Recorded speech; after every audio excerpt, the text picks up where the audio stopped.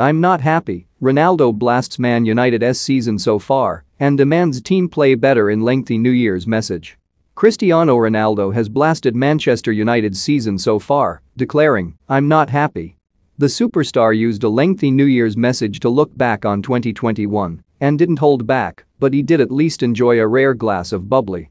The 36-year-old saw out 2021 alongside his 4 kids and pregnant girlfriend Georgina Rodriguez.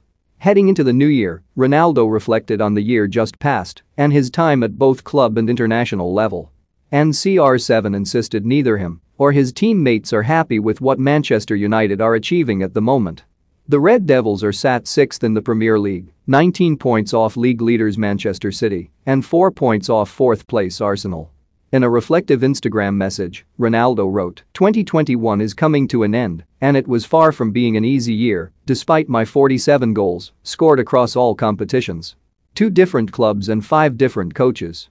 1 Euro final stage played with my national team, and 1 World Cup qualification left pending for 2022. Join Sun Vegas, get a free £10 bonus with 100s of games to play, and no deposit required, TSNCS apply. At Juventus, I was proud to win the Italian Cup and the Italian Super Cup and become the Serie A top scorer. For Portugal, becoming the Euro top scorer was also a high point this year.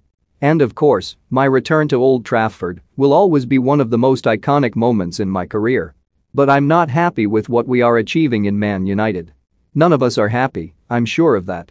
We know that we have to work harder, play better and deliver way more than we are delivering right now. Let's make this New Year's Eve a turning point of the season. Let's embrace 2022 with a higher spirit and a stronger mentality. Let's take us above and beyond, let's reach for the stars and put this club right where it belongs. Join us, we're counting on all of you. Happy New Year and see you soon."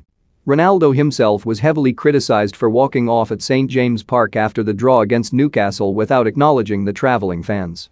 United legend Gary Neville blasted Ronaldo and teammate Bruno Fernandes for their actions. But the 5-time Ballon d'Or winner silenced the critics with a goal against Burnley in United's next game. Read our Manchester United live blog for the latest news and transfer gossip from Old Trafford.